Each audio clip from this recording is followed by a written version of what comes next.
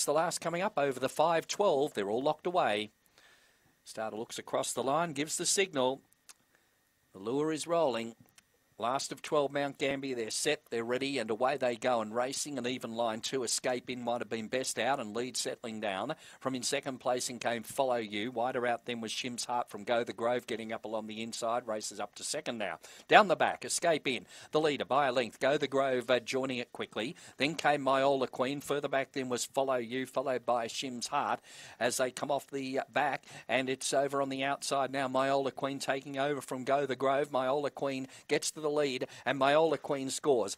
Second placing, give it to Shim's Heart just in front of Go the Grove. They're followed by, just in behind them then, came Follow In, Escape In, and Phantom Call was always along last in the event.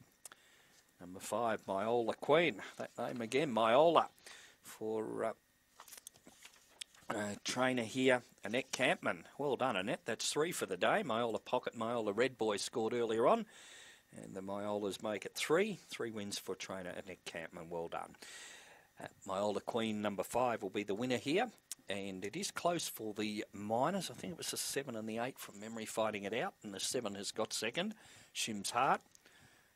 And that should mean the 8 is third. But we'll just wait for that confirmation. Now it goes into the frame. 5, 7, 8. And fourth in goes to number 4, Follow You. So 5, 7, 8 and 4 the numbers on the final event on the program here at Mt-Gambier today.